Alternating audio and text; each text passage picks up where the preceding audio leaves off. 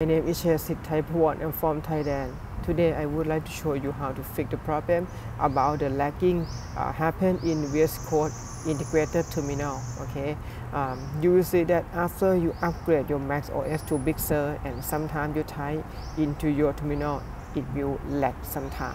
Okay, to fix this, I try to search on the internet and I found this instruction from this guy.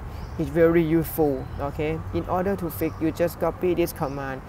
So I will post this instruction under my description of my clip.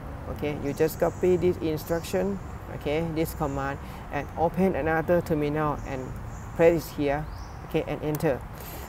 You will see it like nothing happened, but actually the problem is gone. Okay, what you have to do, you just reopen your VS Code again and try to type or open your terminal, and you will see that now it's will have no lagging problem anymore.